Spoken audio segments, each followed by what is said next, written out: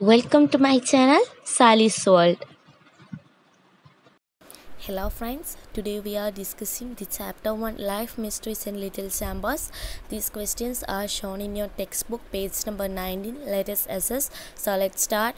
Question number 1. Complete the concept map related to the structure of animal cell.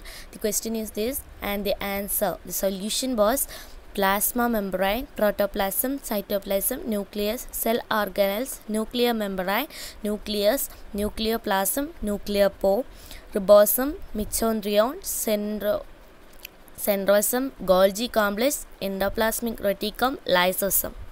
The second question, identify the parts A, B, C, D as marked in the plant cell. The solution was A, chloroplast, mitochondrion, C, ribosomes, D, vacuoles, E, nucleus.